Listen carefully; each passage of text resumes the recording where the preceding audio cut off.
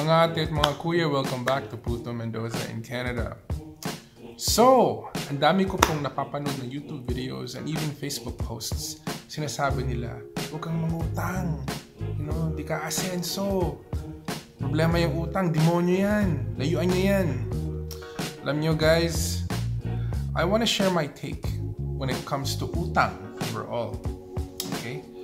So, paano ba natin uumpisahan to? So, sa mga viewers natin dyan, huwag kayong magalit sa akin, okay, sa sasabihin ko. Ito lang sa personal experience ko lang po to. Okay? Yung utang po, hindi po masama yan. Okay? Kung tutuusin, kailangan po natin ng utang para umasenso. Okay?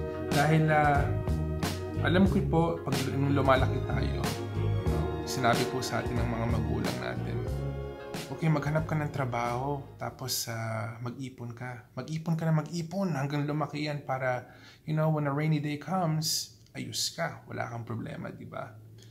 Pero, totoo po ba yan? Does it still apply ngayon sa climate na to?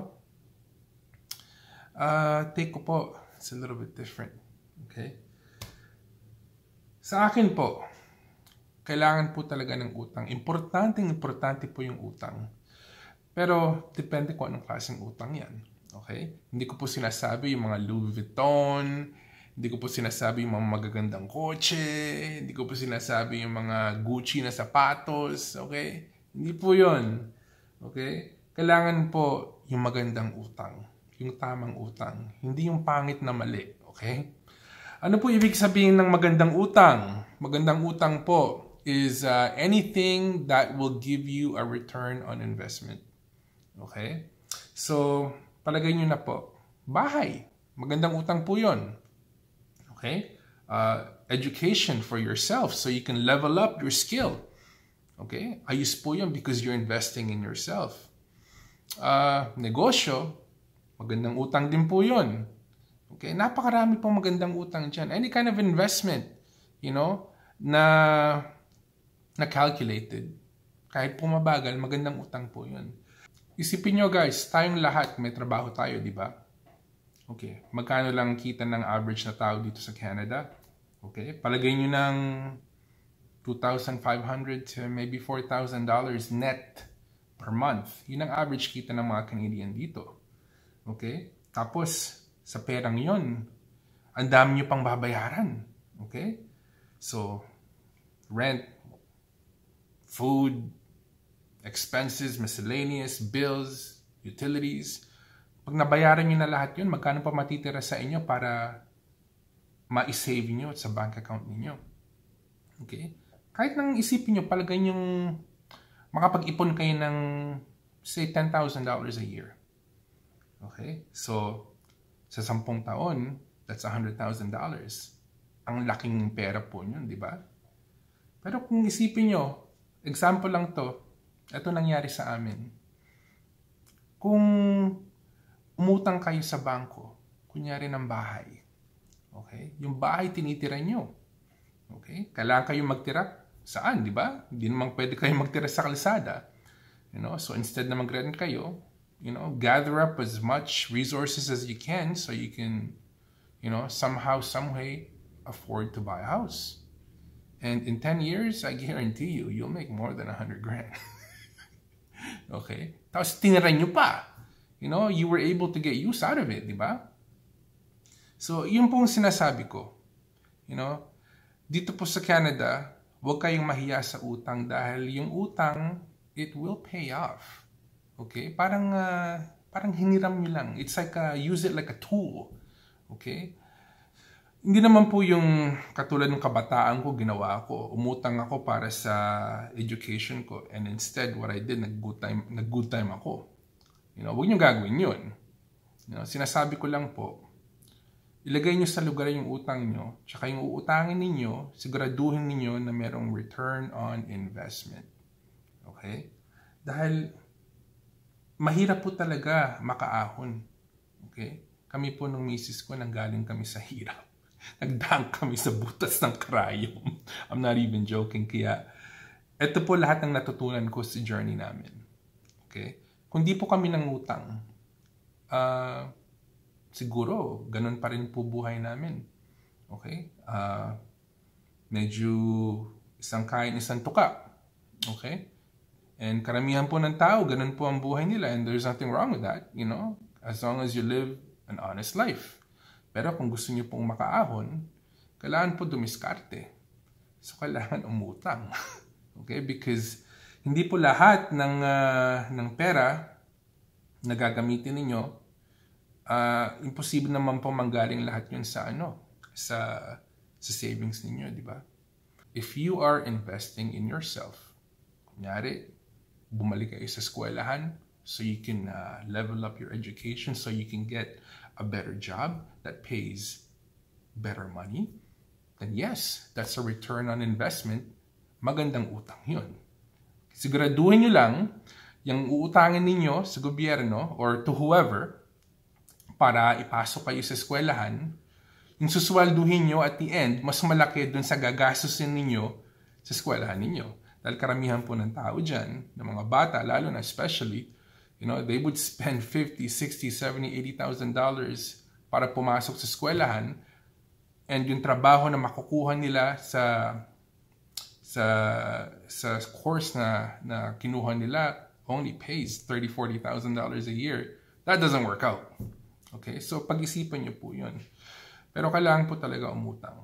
Okay? Huwag kayong matakot. Basta, huwag nyo gagawin yung ginawa ko nung bata ako. Okay? Huwag puro good time. Iligay natin sa magandang paraan. Okay? Yun lang po sinasabi ko. So, ang dami pong pwedeng pagkakitaan ng utang dyan. Okay?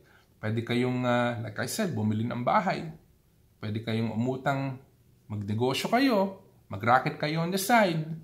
Okay? May sideline kayo, ponduhan nyo from utang. You know, there's just like anything else in life, wala pong guarantees na it's gonna give you, you know, money in return na magiging successful siya. But at the same time, you know, you're investing in yourself because you tried. Tandaan nyo guys, masarap pong matulog sa gabi knowing the fact na meron pa kayong cushion na savings. Okay? Pero po, mas maganda yung panaginip ninyo. Pag alam nyo pong yung cushion nyo, mas makapal. Okay? And dahil po kung gagawin natin yung ginagawa ng lahat, magiging resulta po natin is the same as the result that everybody gets. Pero po kung makikipagsapalaran kayo, kahit po hindi successful at the beginning, meron po kayong matututunan.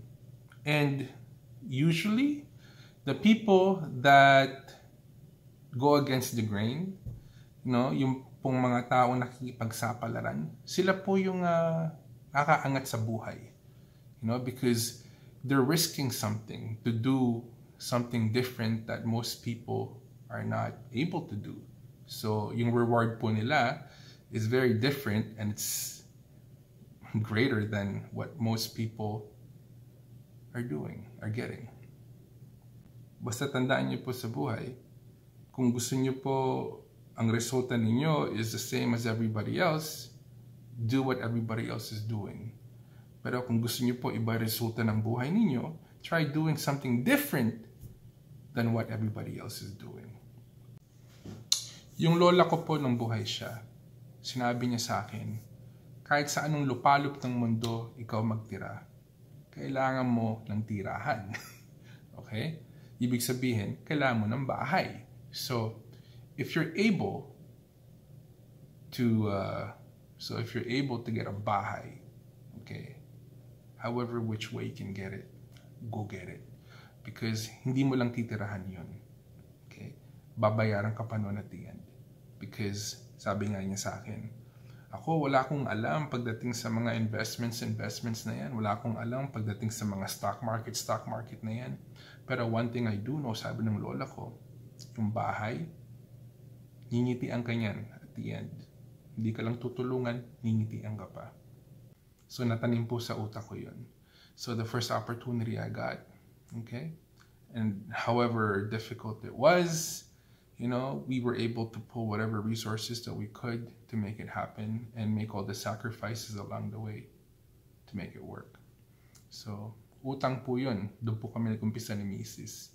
And from there, going forward, doon po namin naramdaman na medyo umangat po ng konti yung buhay namin.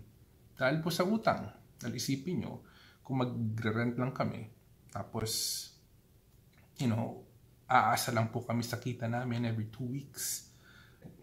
Di po kami makakapag-save ng ganong kalaking amount to do what we needed to do, as far as real estate is concerned. And at the same time po, yung mga courses na kinuha namin along the way, dahil hindi naman po kami nakatapos ng college, hanggang high school lang po kami, we took whatever courses we could to level up our skill because alam namin, malaki po competition out there.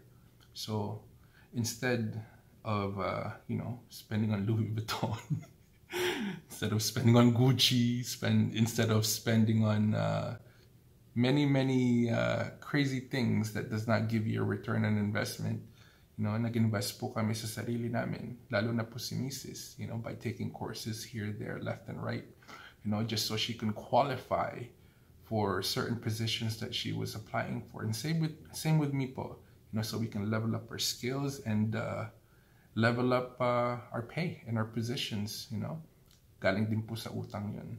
So, tandaan niyo po, lahat ng utang, okay, hindi po kailangan na, don't be afraid. Huwag kayong matakot sa lahat ng klaseng utang. Yung ibang klase, yung masamang utang lang po, doon po kayo matakot. Hindi po sa lahat. So, wag po kayong matakot sa utang. Because, like I said, over and over again in this video, if it's the type of utang that's gonna give you a return on investment, do it. Dahil yun po magiging pathway nyo para umunlad. Okay? Pero kung gagawin nyo po, uutang kayo for good time, kunin si Gucci, si Prada, si Louis Vuitton, okay? If you want to go get that beautiful car para makapag-flex po kayo sa kapwa tao nyo or whoever, coworker, whoever, mali po yun. Okay? Lagay natin sa lugar. Because yung utang, pwede nyo pa maging kaibigan yan. Alam ko marami pong magagalit sa akin dyan because, madami po galit sa utang. But sa tandaan nyo po, it's the type of utang. Okay? And eto lang po, this is based on our own personal journey. Kahit wala po kayong natutunan sa video na to, basta nakakuha po kayo kahit na konting entertainment value, masaya na po si PuTo. Okay, kung di pa kayo nakapag-subscribe sa channel namin, mag-subscribe naman po kayo so we can grow this as big as we can. So yeah, so join me on the next video po. This is PuTo Mendoza in Canada wishing you good night, good morning, good afternoon, wherever you are in the world. Stay hungry, stay humble, keep your hustle strong, guys. I will see you on the next video. Bye for now.